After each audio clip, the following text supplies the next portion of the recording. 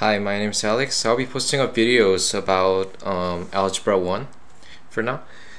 This will be same coursework as you learn in the United States, because I'll be using the same textbook. The textbook actually what many teachers recommend, which is this book over here.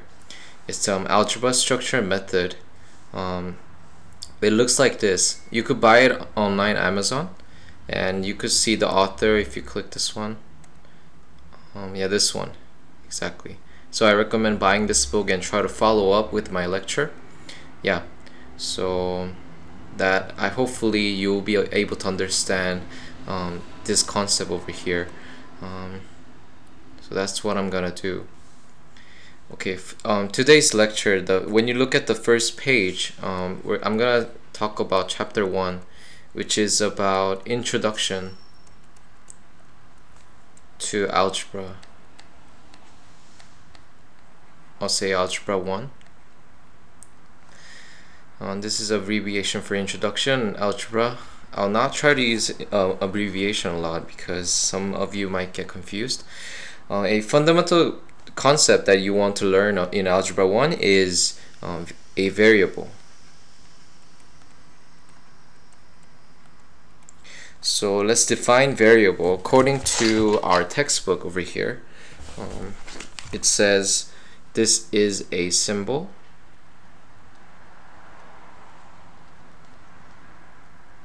used to represent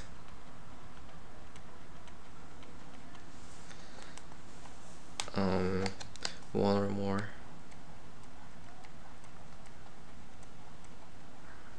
numbers. Okay, so this is the most important thing that you're going to learn in chapter 1. So some of you might ask, why do you use variables instead of numbers? Isn't it easier to write it in numbers? Because variables seem to confuse everyone.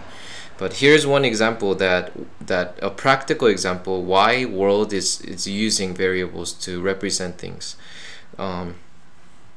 The example, let's say we have this candy over here, and it costs $3 each.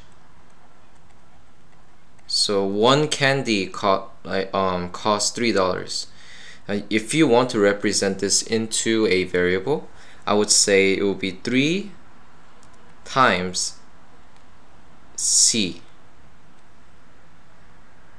And why did I do this? Because you don't know how many candies you're gonna buy, but then you could represent it as a variable C, so that how many however candies you want, you could put it over here. And if you put that number of candies you want over here, then you'll get the total cost, the total amount that you're gonna spend for certain amount of candies right here. So this is a really an efficient expression and a function over here. You could represent as 3C is equals to the total cost. Okay, so we're gonna move on to examples in the book. We'll do more examples as we go. Let's see. It says example number 1. Let's do that first. So example number 1, it says to simplify each expression. So simplify. The first expression is a 42 divided by 6 plus 8. Okay, so you have to do what's in the bracket first. And let's do the bracket first. So 42 divided by 6 equals 7. You replace this number over here with this one over here, so you will get 7 plus 8. The answer will be 15.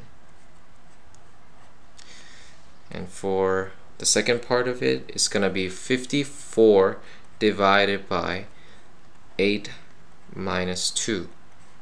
So you have to do the bracket again. It's gonna be 54 divided by 6 is equal to, what is this? This is equal to 9. So these are the answers for the example number 1.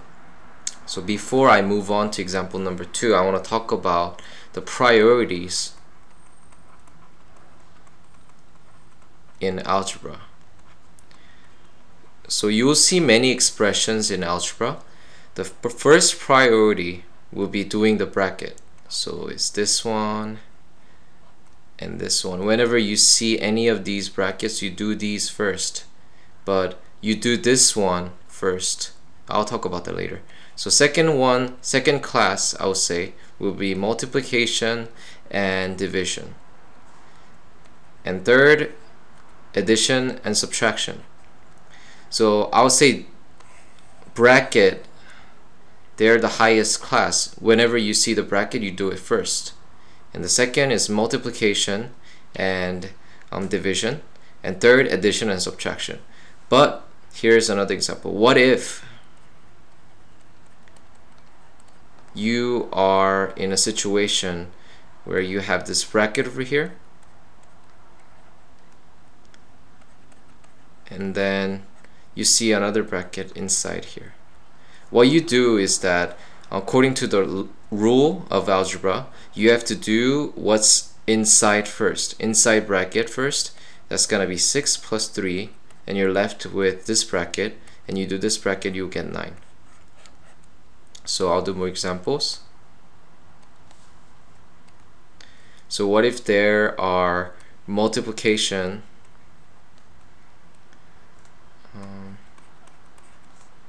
and division over here? So what do you do first? Do you do this one first, this one first? When you're within the same class, this is class number 2, right? I said class number 2 has multiplication and division. You have to do this one first in order. So whenever you are in the same class, you have to do it in order. So if you do this first, you'll get 18 over here, and divide by 3, you will get 6. I mean, yeah, that's what mathematicians recommend to do. And having this in mind, I'm gonna move forward to example 2 in the textbook. It says to evaluate each expression. So this time they are giving a variable, which is a equals 5. This is given. And then with this given, you have to solve, evaluate 7a. With a practical example that I gave you, this could be this could be a price, and this could be a number of candies, chocolates, or whatever. So if they are given that, oh, I want to have 5 candies, so how much would it cost? They will be just putting inside 5 inside a over here, and if you do that, it's gonna be 35. The answer will be 35 mathematically, but practically, what I want you to think about is that it's $7, but you're buying 5 candies. So if you want to buy 5 candies, it's gonna cost you $35. This is how you want to think about, because you have to make a practical application for everything. Otherwise, there's no point in learning this, right? So the other example will be 3a plus 2. So in the same way, you gotta plug in a over here, which would be 3 times 5 plus 2. According to my priorities, so you have to do this one first, right? So it's gonna be 15 plus 2 is equal to 17. Okay? And yeah, I'm gonna move on to example 3. Example 3 in the textbook is saying that evaluate this expression. It got a little bit complicated because it has 2 variables now. Okay, this one's in the bracket, and they're given x is equal to 12 and y is equal to 9.